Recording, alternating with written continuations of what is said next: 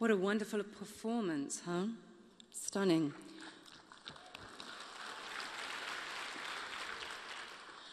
Excellencies, distinguished guests, ladies and gentlemen, good evening. My name is Natalie Dormer. It is a privilege to be here with you tonight to talk about what needs to be done to achieve gender equality, to empower women and girls in crises, and to prevent and respond to sexual and gender-based violence. Women and children form the vast majority of the world's 130 million crisis-affected people, yet are still strikingly underrepresented in decision-making processes that shape humanitarian action. Crises hit everyone hard, but they hit women and girls differently and often disproportionately to men, largely because they heighten the pre-existing discrimination, marginalization, and exclusion that pervade already in societies. This means that when a crisis hits, girls are far more likely to be denied access to schooling and to their schooling and be put instead into exploitation, be it child labor or forced early marriage. It means that women and girls who live in fragile countries and already have poor access to reproductive and sexual health care, they face even worse odds in accessing the services that they need. It means also that women and girls face a heightened risk of sexual and gender-based violence, with devastating impacts on their and their families' physical, mental, and socio-economic status. When violence and natural disasters displace communities, every move that a woman or a girl makes can bring the risk of assault. At a border crossing, at a checkpoint, simply collecting water or firewood, or even in the very camps or settlements where they seek refuge. Now, of course, we must acknowledge that young men and boys can fall victim to sexual violence and horrific exploitation too.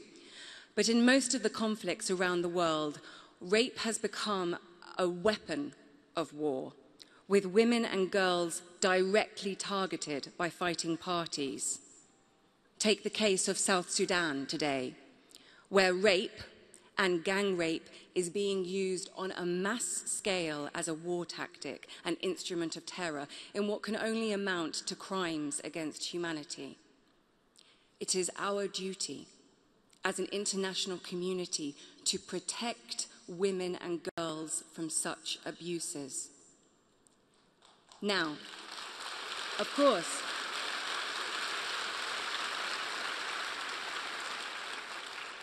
in rare instances, UN peacekeepers have been implicated in abuses.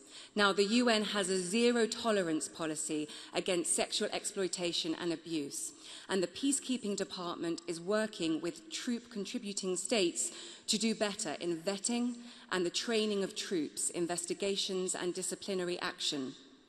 But each of these cases is an important reminder that we must all remain vigilant to spot and stamp out abuse wherever we see it, for we cannot allow the acts of a few to undermine the dedicated work of the vast majority.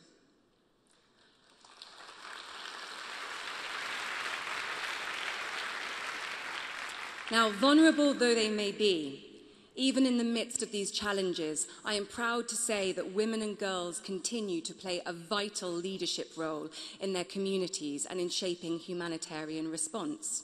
They are first responders in Yemen. They shelter the displaced in Niger. They set up communication networks in the Philippines, and they coordinate aid deliveries in Nepal. And all over the world, they protect each other and care for their elderly, the children, and the sick.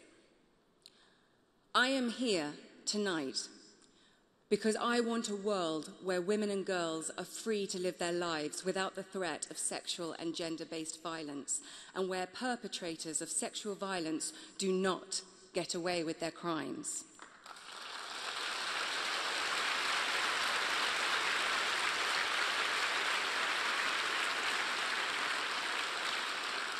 I am here Because I want to see a world where crisis-affected girls and women can access the schooling, the reproductive health, the counselling services that they need to live healthy, productive lives. I am here because I want a world where women and girls can take on leadership roles to shape change on the issues that affect them most.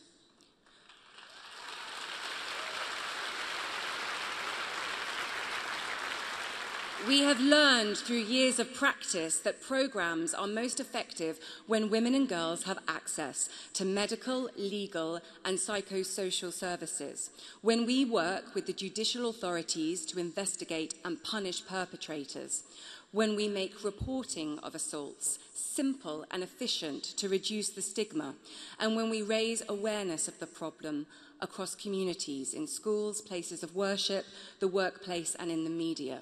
But importantly, very importantly, when we engage men and boys in the conversation. We are, after all, male and female together, a team, one species, one humanity.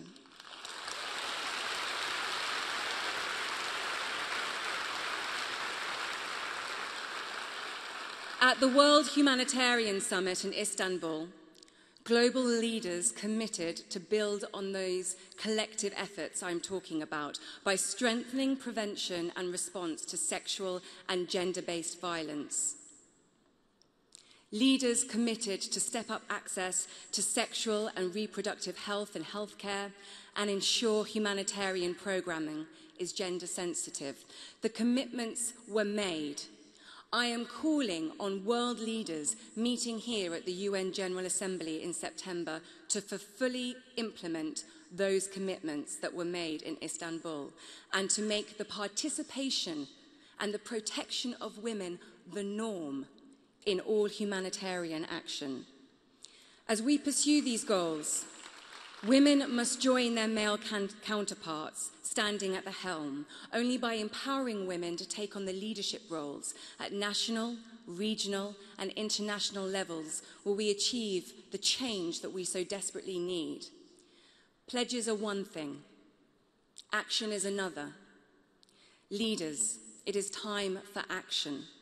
Women and girls around the world are watching you. They deserve your help. They need your help. And you can do something about this. There is no time to lose.